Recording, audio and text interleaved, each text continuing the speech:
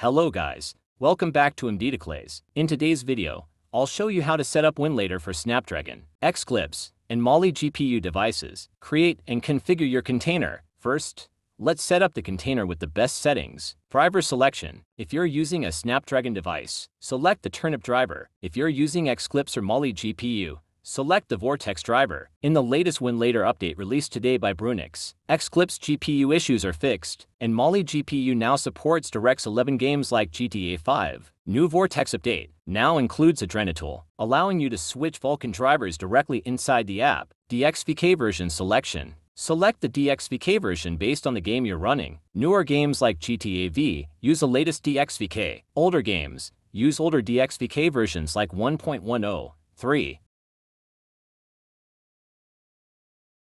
Select Pulse Audio. Most games run better with it. FPS counter. Enable show FPS if you want to monitor performance.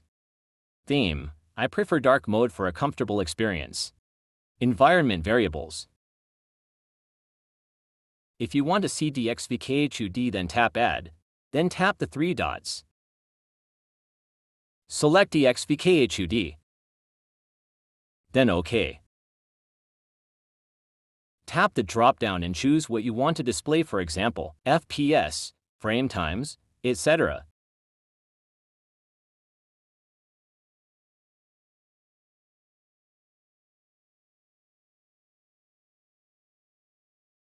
In the Advanced section, you can set the number of CPU cores you want Winlator to use for better performance. Once done, press the check mark to save your container.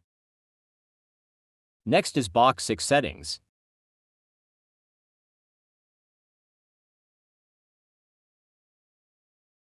In here you can change the Box 60 for version from 3.2 to 3.6, which is the latest on in here.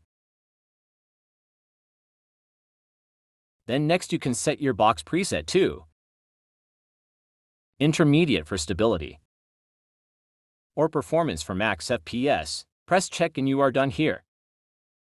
Then finally open the container. Go to D drive, locate your game folder. Always place your games in the download folder for easy access. Open the game folder, tap the .exe file with 2 fingers, and create a shortcut. Close the container. Tap the 3 bars, go to Shortcuts, and launch your game from there. Each shortcut can have its own settings, allowing per game customization.